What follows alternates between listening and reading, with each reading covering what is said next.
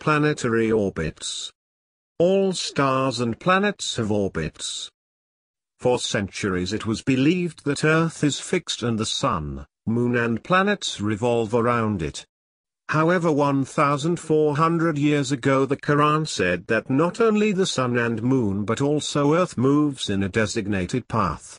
خلق السماوات والأرض بالحق يكور الليل على النهار ويكور النهار على الليل وسخر الشمس والقمر كل يجري لأجل مسمى ألا هو العزيز الغفار. Allah created the heavens and the earth in truth. He overlaps the night over the day and overlaps the day over the night, and enslaved the sun and the moon, all move, to a pre-recorded destiny. Is he not the exalted, the forgiver?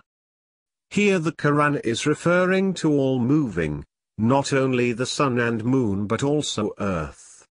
In Arabic grammar there is difference between the singular, one, binary, two, and plural, three or more. The reference to binary is kula huma yajrian, however the Quran said kalam yajri referring to the plural, three or more. Since the sun and moon are just two but the Quran is referring to three or more, then according to the Quran all the three move sun, moon and earth.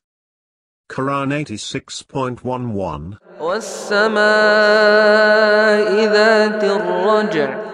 And the sky that returns.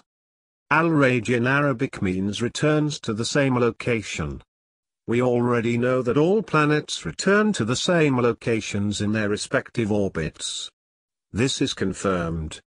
But there is also another characteristic of the universe, however is still theoretical, that is, if you continue in a straight line in the universe you will eventually approach from behind and end up where you started.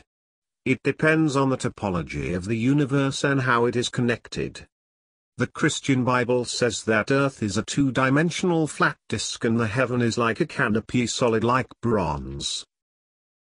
How could an illiterate man who lived 1,400 years ago have known that planets return to their original locations?